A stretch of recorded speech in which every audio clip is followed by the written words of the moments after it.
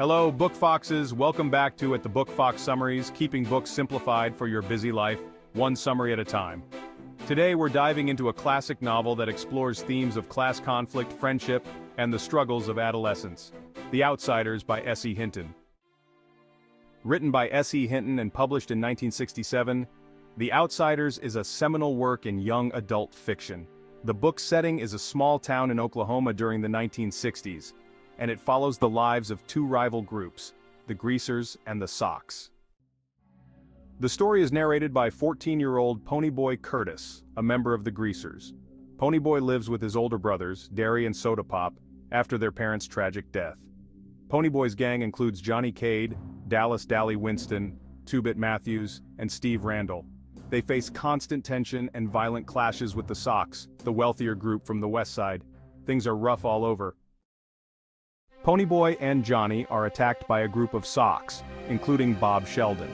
The Socs, who are the wealthier kids from the West Side, have always had a tense relationship with the Greasers, the less privileged kids from the East Side. In self-defense, Johnny kills Bob. The boys, fearing the severe consequences of their actions, flee and hide in an abandoned church in Windricksville with the help of their friend Dally. While in hiding, they bond over the novel Gone with the Wind and reflect deeply on their lives and the events that have led them to this point. The book becomes a symbol of their dreams and the kind of people they aspire to be. But soon, a fire breaks out in the church, and they heroically rescue a group of children who are trapped inside. The fire spreads quickly and the situation becomes dire. Despite the danger, Ponyboy and Johnny's bravery shines through as they risk their lives to save the kids. Johnny is severely injured in the process, suffering from severe burns and a broken back. "Stay gold, Ponyboy, stay gold." These words, spoken by Johnny, are a poignant reminder to Ponyboy to hold on to his innocence and goodness, despite the harsh realities of their world. Back in town, the tension between the Greasers and the Socs escalates, leading to a final rumble. This fight is seen as a way to settle their differences once and for all. The Greasers, driven by a sense of loyalty and the need to defend their honor, prepare for the showdown. The rumble is intense and brutal, but ultimately, the Greasers emerge victorious. However, the victory feels hollow as the news of Johnny's condition reaches them. Johnny succumbs to his injuries, leaving his friends devastated. His final words to Ponyboy, "Stay gold," emphasize the fleeting nature of innocence and the importance of holding on to one's true self in a world that often seems harsh and unforgiving.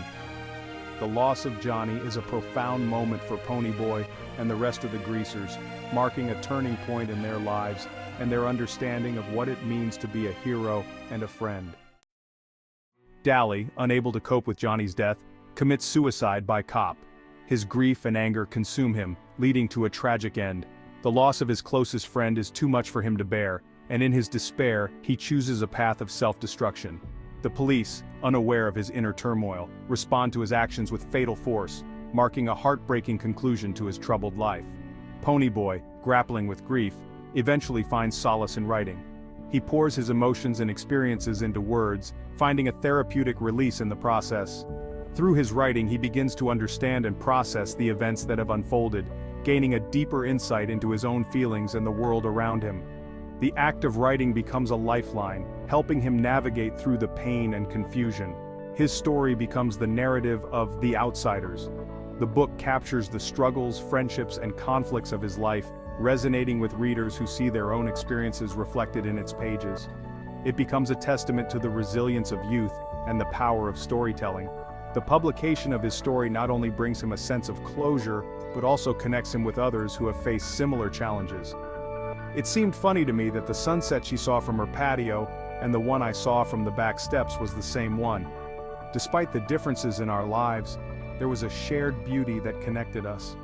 The sunset became a symbol of hope and unity, reminding me that no matter how divided we might feel, there are always common threads that bind us together.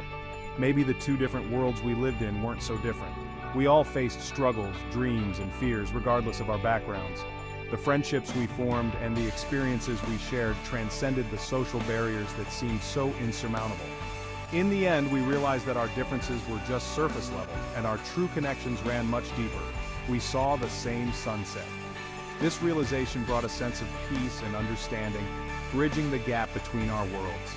It was a reminder that despite everything, we were all part of the same human experience, sharing the same sky and the same moments of beauty. The Outsiders addresses timeless themes such as class conflict, friendship, identity, and the impact of violence. Written by S.E. Hinton, this novel delves deep into the lives of young people navigating a world divided by social and economic barriers. It encourages readers to look beyond superficial differences and understand our common humanity. By portraying characters from different backgrounds, Hinton emphasizes the importance of empathy and understanding in bridging societal divides. The novel's exploration of social inequality and the struggles of adolescence remains relevant today, resonating with readers of all ages. The challenges faced by the characters, such as peer pressure, family dynamics, and the quest for self-identity, are universal and timeless. "We're all we have left." This poignant line from the book underscores the theme of solidarity and the need for mutual support in times of adversity. We ought to be able to stick together against anything. This message of unity and resilience is as powerful today as it was when the book was first published, reminding us of the enduring strength found in community and friendship. Before we go, we ask for your help. Please subscribe to our channel. Let us know in the comments what book you'd like us to cover next. Hit the like button, share with friends, and turn on notifications to stay in the loop. Stay gold, book foxes. See you next time.